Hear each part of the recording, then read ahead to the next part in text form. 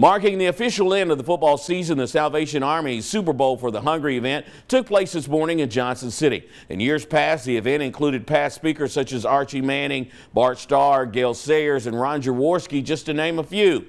This year's speaker, former Tennessee Titans head coach Jeff Fisher from 1994 to 2010. Fisher led the Titans to an appearance at Super Bowl 34 after the 1999 season, where the team came up 1 yard short of scoring the winning touchdown as time expired, falling to St. Louis by the score 23-16. Now that the Titans are in a coaching transition, Fisher advises the new staff to reach out further than just Nashville in the state.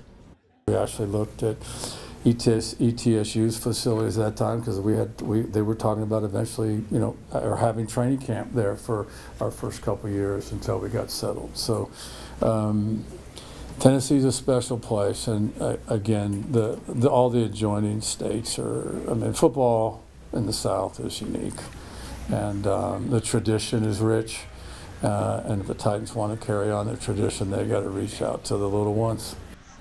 Coach Fisher went on to say he was approached by ETSU officials about their head coaching job several years ago, but had to decline because of health issues.